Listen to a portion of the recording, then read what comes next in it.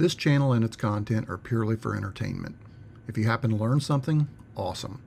I'm not a professional mechanic, fabricator, HVAC tech, contractor, chef, etc. Take my advice loosely and use it if you like and agree. Otherwise, do it your way. Enjoy the video.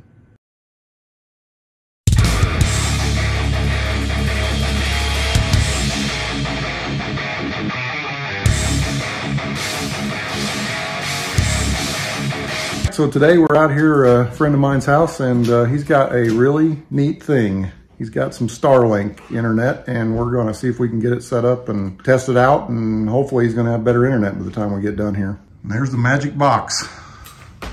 Hopeful. I'm hopeful. You want to do an unboxing first? Absolutely. You want to do that? Absolutely. All right. Well, let's check this out.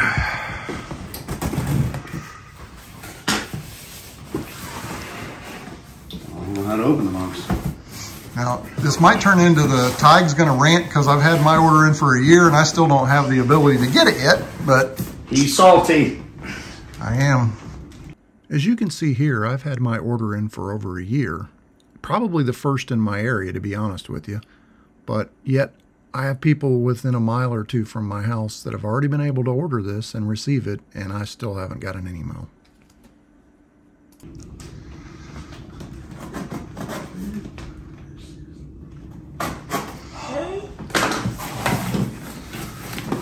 Smells like success.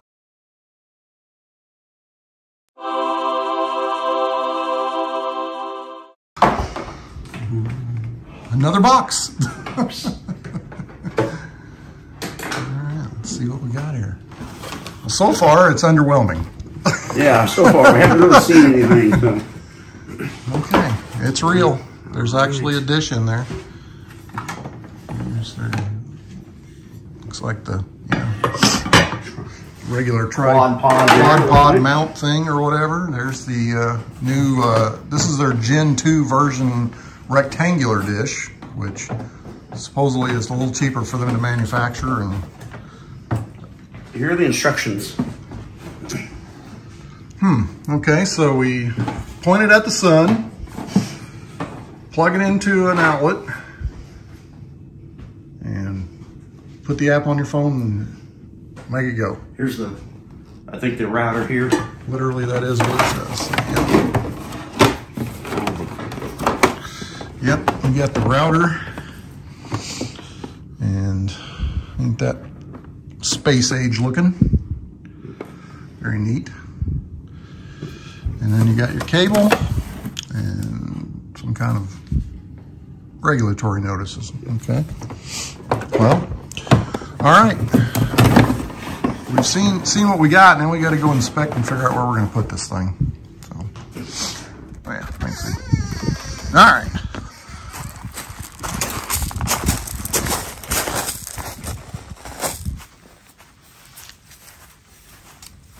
So it's at 110 degrees. I'm unobstructed north, so this would be the Great Wide North. Here, Great Wide North. No obstructions. So it turns out, putting it in the yard right there were some obstructions. It did work, and it seemed to work okay for a while, but it definitely had obstructions with that tree and that bush. So we did move it out further into the yard, and the results are not in on whether or not that really improved it. I was thinking about ultimately putting it maybe a mount, but you can't order from the Starlink store until your account's activated, so I didn't know what size I really needed for that. But so anyway, I was thinking about this area. What's your thought?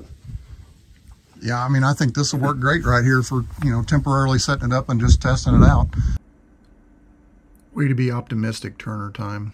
It worked, but it did not work great right there. It definitely needed to be moved out further into the yard and probably even further from where it is right now. Okay. And then, yeah, I mean, obviously you want to get it off the ground at some point, but as long as your animals will leave it alone, I guess. Right. Well, that's it. That's what I thought too. So now we do. My wife did cut this bush back today, and we could set it here as well, but I don't know. I'm open. maybe we'll move it around and see. I think there's an obstruction thing on the app. You know. Yeah, it'll tell us. It'll move and adjust to the satellites. I think whenever we plug it in, so we can try it. I mean, wherever you think would be the safest place to leave it, your animals or whatever. I think. Or you. Are you going to take it after we set it up? Oh, okay. Okay. Yeah, if it disappears, you'll know where it went. Okay, so I have a power outlet out here on the porch and a weather outlet. So, and it looked like I had plenty of cable, right? So, you could probably plug it in there. So, the router, you probably want it inside, right? Yeah.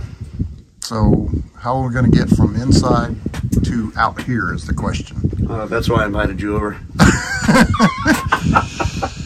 All right. Well, let's investigate that. All right, we're attempting to find a temporary spot to get this cable through so we can put Starlink in his house. Now, what you see here is I've shoved a screwdriver through here, and there's actually a wire extension cord, and it's going to the outside, so we're going to try to find that. He's got to dig out there, so we're going to see where we're at with that.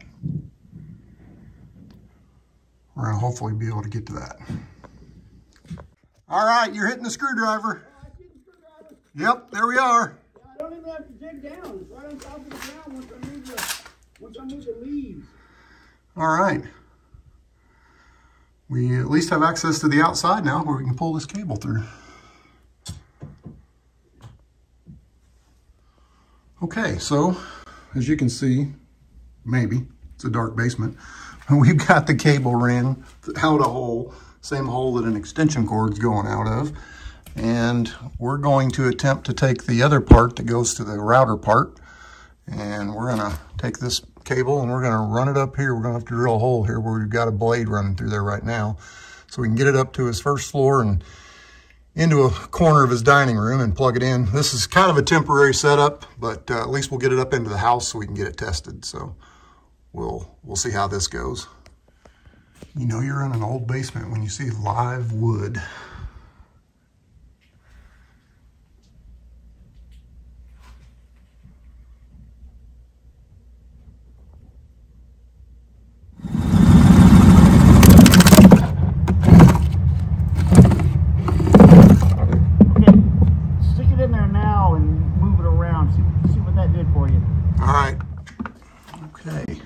We got coming in, going down, coiled up, through the floor, and into the dining room.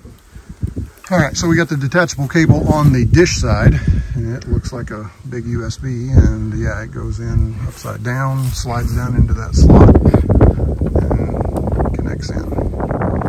Does it feel like it snapped in there good?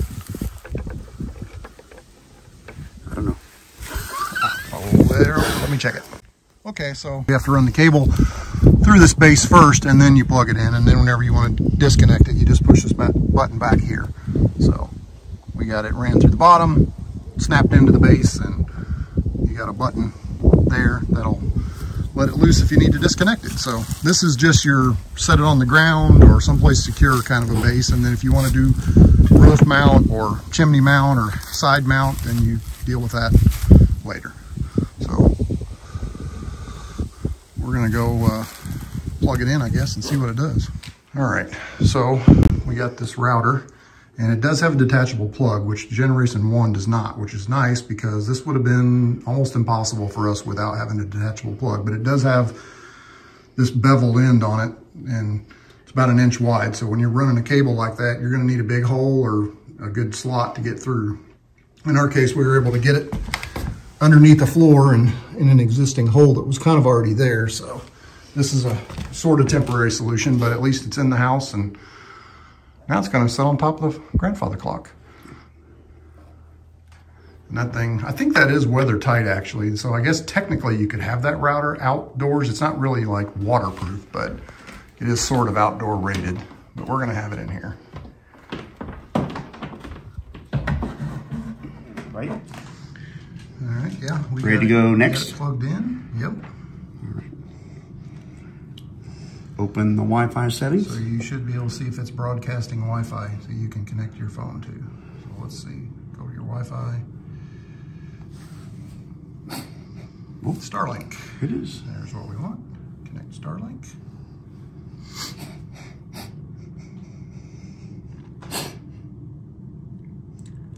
All right, we got a check mark. That's good.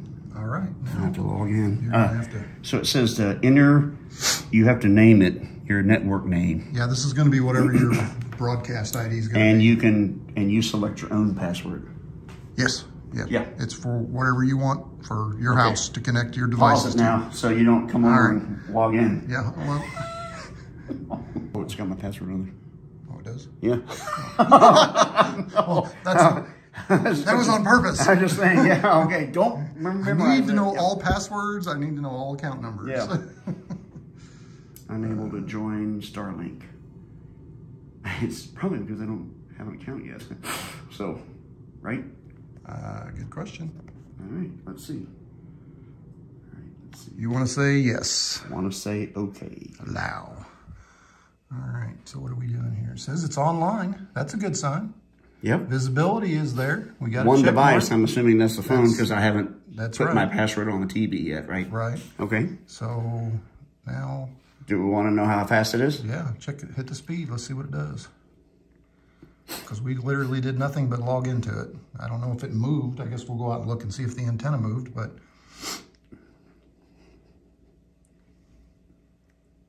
well, it's already looking a lot better. It's a really sweet number than the last one. I can a tell lot you. Better than Frontier. Oh my gosh. DSL.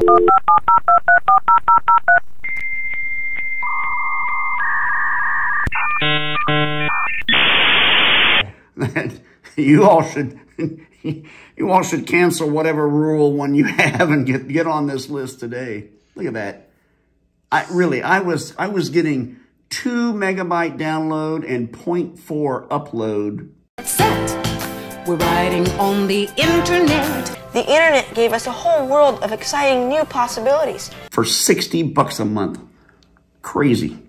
Oh, and actually, as it takes a few minutes to do its full potential. So I think this test is going to be low right now.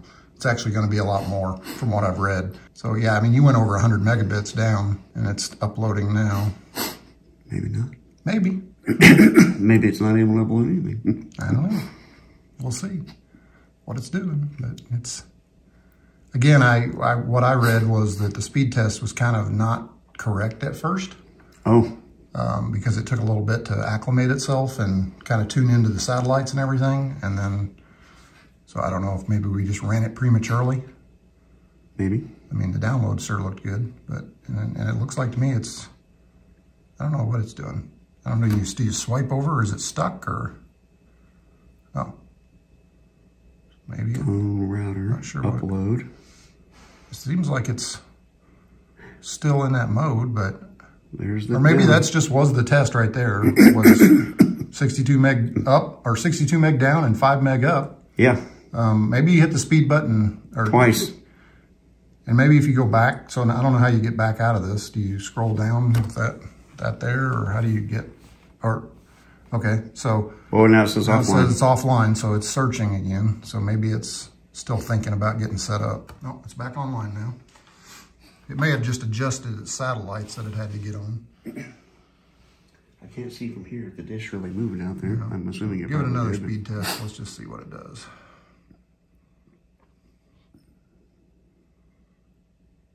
It'll be worth every penny. 30 milliseconds latency. That's pretty awesome. You're going to get over 100.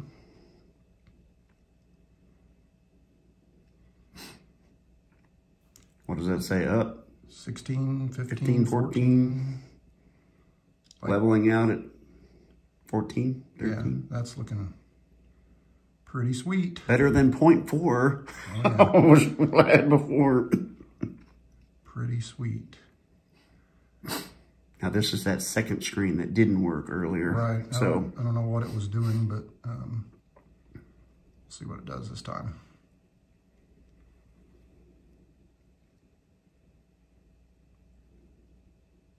Yeah, it looks like it's doing something this time.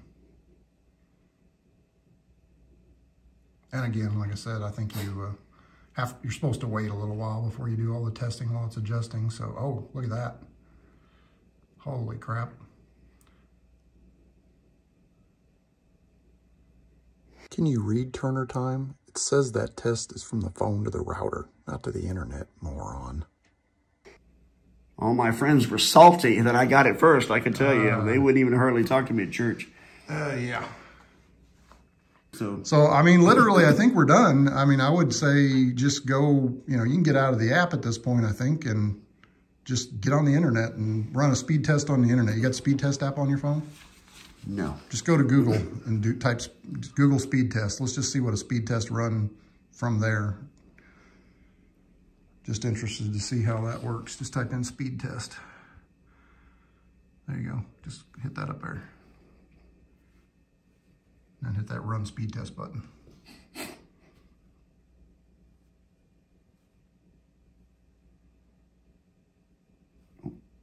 Wait. There you go.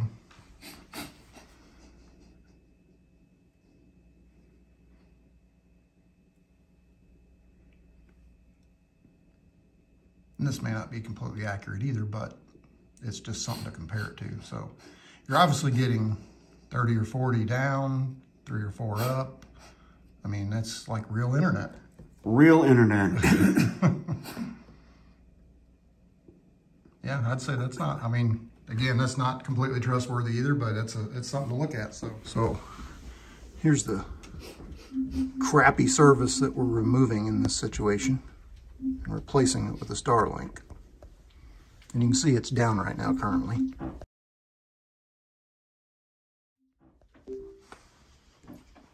All right, we're gonna do some TV testing here and we'll come back in a second. Okay.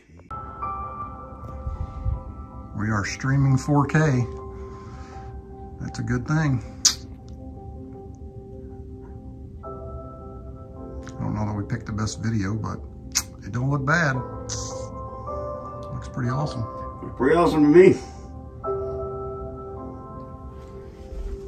Goodbye, Frontier.